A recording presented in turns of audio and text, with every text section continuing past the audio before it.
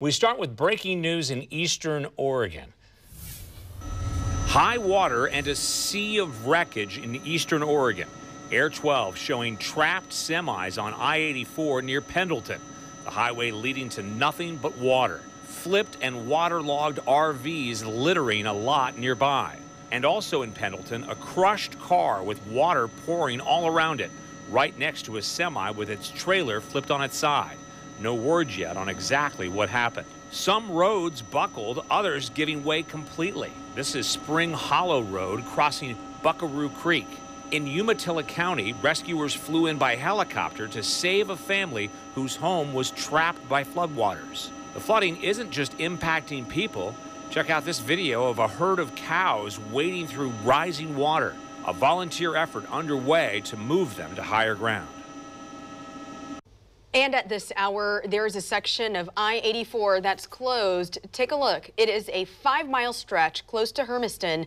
A detour is in place there, and ODOT says this closure, though, could be in place for as long as a week. We have team coverage. Meteorologist Brian McMillan is standing by to tell us if more wet weather is on the way. But we start with Fox 12's John Hendricks. Now, he made the trek to Pendleton and was able to talk with people there who've been impacted by the floods. What else can you tell us, John?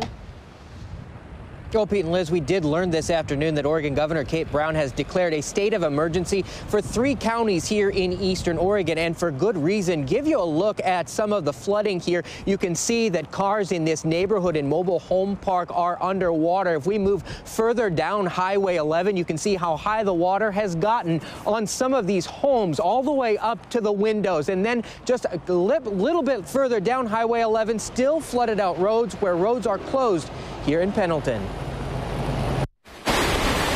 A sight that is hard to take. The Umatilla River roaring at full strength in Pendleton. My granddaughter said that it was flooding, and we had no idea. This is a tough sight for Connie Wilson. She's just getting into town. Her home now underwater. And this is the worst it's been. Hundreds of homes are underwater. For Wilson, her main concern right now is her pets that may still be trapped by the rising water. I have a car down there. It has moved. It's trashed right now. And I'm just really worried about my animals right now, and they won't let us in right now. This is not the only place dealing with all of this. A rushing river where it should not be at Joe Waters' cabin in Adams, Oregon. This is what he sees out his front door. He's been cut off by floods, but says he is safe. Bingham Road, where he lives, washed out by a landslide and high water. Across northeast Oregon, rising rivers sent people from their homes and caused I-84 to close. Semis and cars left stranded in the floodwaters. At Hermiston, the interstate may be closed for days because of damage. All day, 2 helicopters worked to rescue people stranded in their homes and bring them to safety. The Oregon Army National Guard sending in crews to help. So far, more than 12.5 people have been rescued. For Wilson, she wants this nightmare to be over, only thinking about what's next. They've got more rain coming in tonight. It's hard telling. We're hoping that it's going to be receded by tomorrow.